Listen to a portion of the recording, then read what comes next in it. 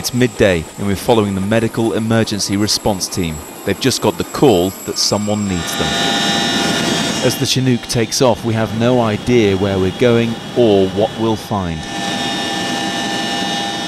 Squadron leader Sean Pascoe is the nurse on board.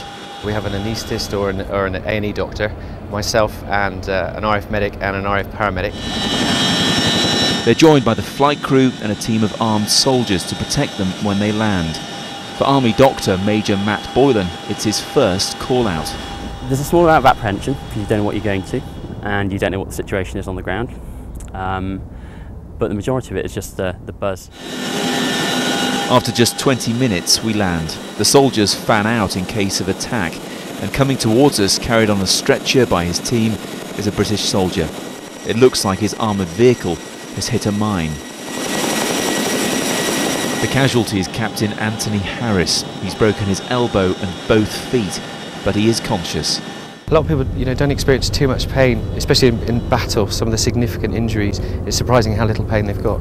But he was given the morphine really quite early by his mate, and he looked really quite comfortable on his journey. I don't remember the bang. I remember being on the deck. When you're on board, you're surrounded by people you know are specialists. So it felt really good to have made it there, and once you're on that helicopter they're going to keep you in a good way, so it was massively comforting. By strange coincidence, it turns out the doctor already knows his patient. Obviously didn't recognise him because initially he was upside down to me, and he didn't recognise me because he had quite a lot of medication on board. But yeah, we recognised each other on the ambulance and realised that actually we went to school together. Less than an hour after the call came in, Anthony's off the helicopter and arriving at Camp Bastion's hospital.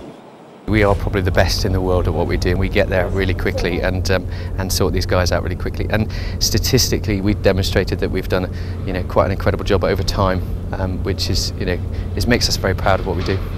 They came and landed in somewhere where it was still unsafe, and they came into land, and you can't ask for more than that. For Captain Harris, his injuries mean an early return home, where he'll see his baby daughter for the first time. For the team that rescued him, though, within minutes, they're straight out on another emergency, once again risking their own lives to save others.